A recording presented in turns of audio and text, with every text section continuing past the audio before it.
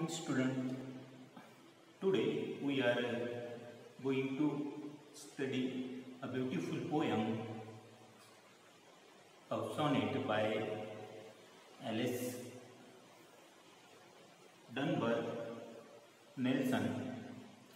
She is a writer from America.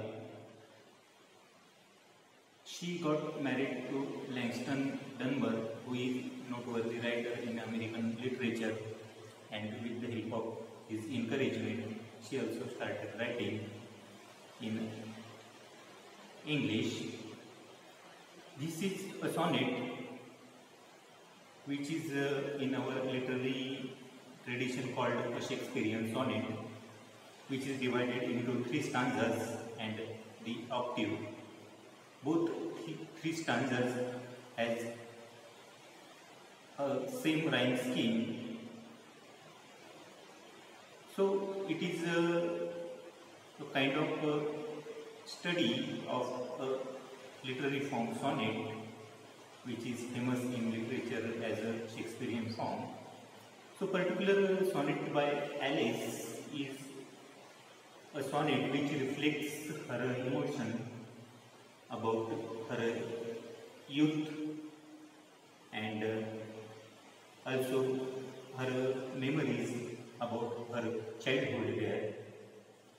So as Alice in the very initial part says that she missed the violets which used to be flourish in her countrysides. Now she is living with her husband and she is happy with the things, but at the same time she misses her childhood days there. So Dunbar says that it is quite natural that every girl has a soft feeling for her lover, and she expects few things from lovers, that she expects that her beloved should bring violets for her, and that thing gives pleasure of a highest kind to a girl there. So she describes the lovers from her point of view, that the girl is always shy and the boy always a witful one who approach to her and woo her. So she also expects same thing from her lover. She is having a kind of highest kind of happiness in her life, but at the same time she misses the natural beauty when she witnessed during her childhood there.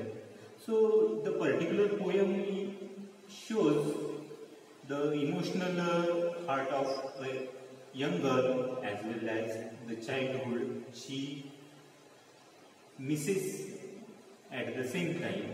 So there is a mixture of emotion there, the highest kind of happiness as well as missing her, we can call it, memories with her parents and her childhood place where she lived her life earlier.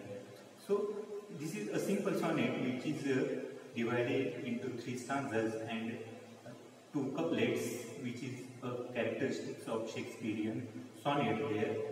So this is all about the poem sonnet by Alice Nelson there.